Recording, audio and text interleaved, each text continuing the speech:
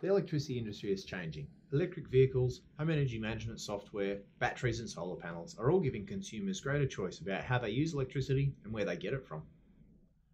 The Electricity Authority wants to make sure that household, commercial and industrial consumers all enjoy the benefits of this greater choice. Consumers will be able to participate directly in the electricity sector, perhaps by selling electricity to their neighbours, or consumers will be able to participate indirectly, perhaps by allowing an intermediary to manage their heat pump to support the local network.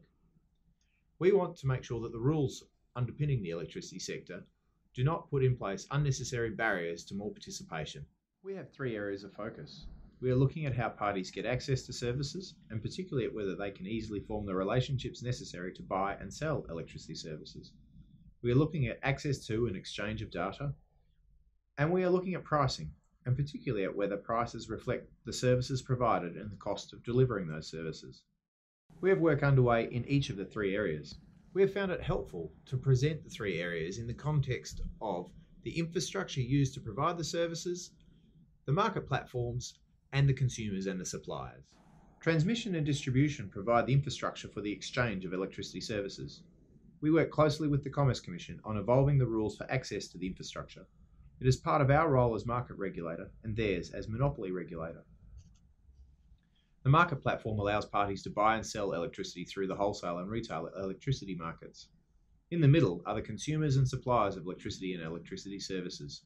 In some cases, the consumer is also a supplier. Consumers and suppliers' ability to participate depends on their ability to get access to services.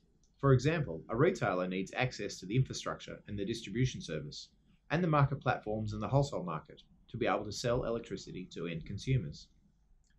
We have several projects looking at barriers to accessing services, such as the Equal Access and Default Distributor Agreement projects. A particular focus is the relationship between distributors and parties using the distribution network. This is for the simple reason that most of the changes to the sector are occurring at the consumer and distribution level. Data is exchanged between participants across the supply chain. It is important, therefore, that data is exchanged, used and stored in a way which makes it easy for all parties to participate, whilst also protecting privacy and security. The Multiple Trading Relationships project is examining concerns relating to possible barriers to parties to provide services to consumers, such as obtaining data. Price provides valuable information to help people make decisions, such as about the cheapest time to consume electricity or whether investing in a battery is a good idea. We want to make sure prices are both efficient and accurate. Efficient prices provide the best possible information about the cost and value of using a service. Accurate prices build confidence.